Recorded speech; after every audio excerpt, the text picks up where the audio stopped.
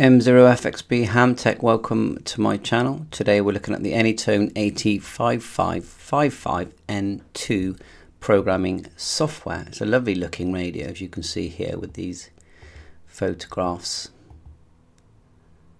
provided by WALCOTTRADIO. Very nice. Big set, very big set. 10, 11 and 12 meter built-in PA. Large LCD display. So the things you're going to need are to download the program, which is here. The one you download is the CPS 555N2. This is the newest model, okay, 2023 2024. So you're going to need that. Download that and just run it in the normal way. You're also going to need a USB cable. This is the one we've got. I'll put a link in where you can get one. But most of your ham radio shops will have one, or you could try Amazon, eBay, that kind of stuff. And it has a small square type micro USB and then a USB adapter for your PC.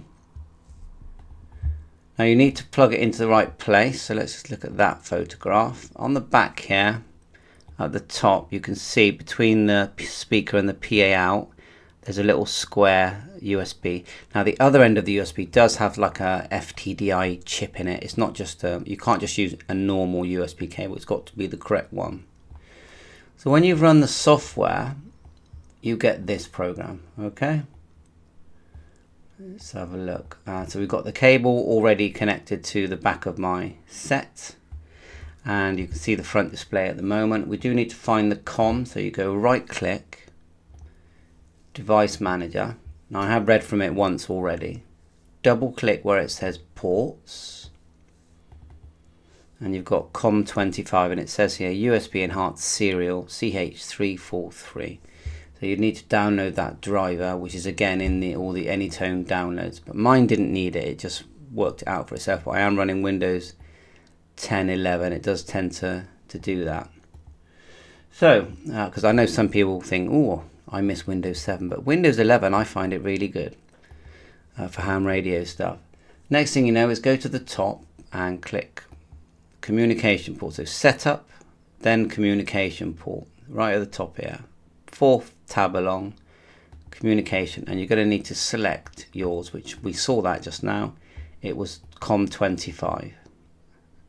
Click OK. Now let's just read from the radio. So you can either press one of these little TVs here. Okay, these are shortcuts to communication port, as you see. Read and write, or you can go program, read and write. So let's just do the little blue TV. And we're going to click OK. And it's now reading, and you can see the radio switches now and says PC. Now I found that when I finished programming, that I had to turn the radio on and off to bring it back to where we want it to be. So it's quite fast, I think. Now the 5555 only has, as far as I can see, 6 memory channels, and you can see that they've already been put in here, the memory channels. Just let that load.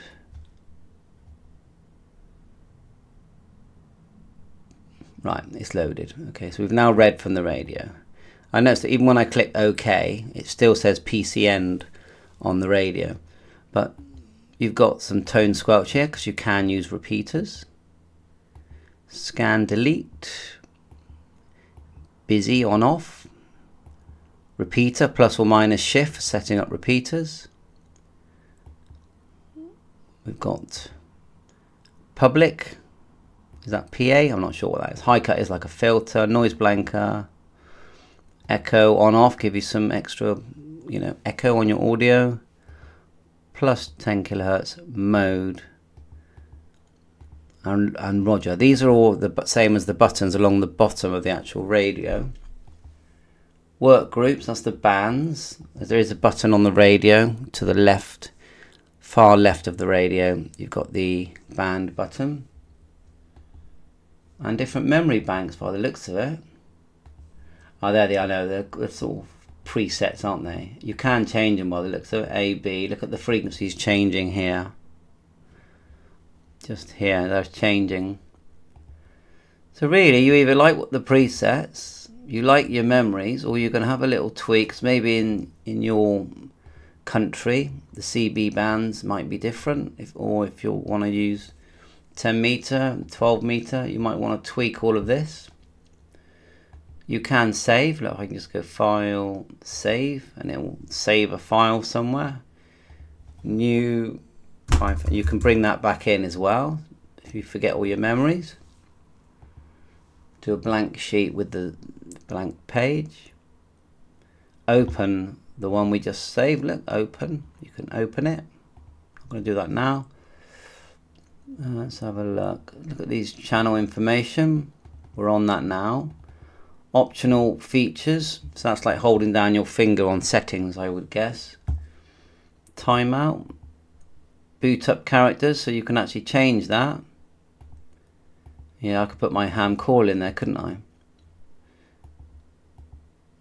Is that mic gain?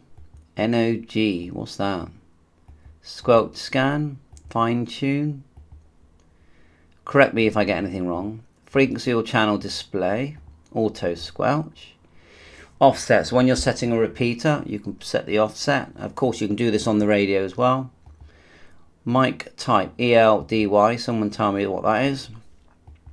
Vox time, echo volume. TDC. NR bypass, so noise reduction. TX noise reduction, and then we've got weather channels. Again, you can select them on the front of the radio. I've seen that. Modes to enable, and they're all enabled. Look, you can disable modes. Got a Roger beep there. Let's have a look at Roger beep. Oh, it's got its own little thing for changing tones. That's very elaborate. For a Roger beep, and then the weather channels. And then when you're done tinkering, let's have a look at view here. Language initial setting. What's that? Oh. Okay, I'm not going to do that. I've just reset everything, haven't I? I think. I'm going to go program, read from my radio before I lose all my channels.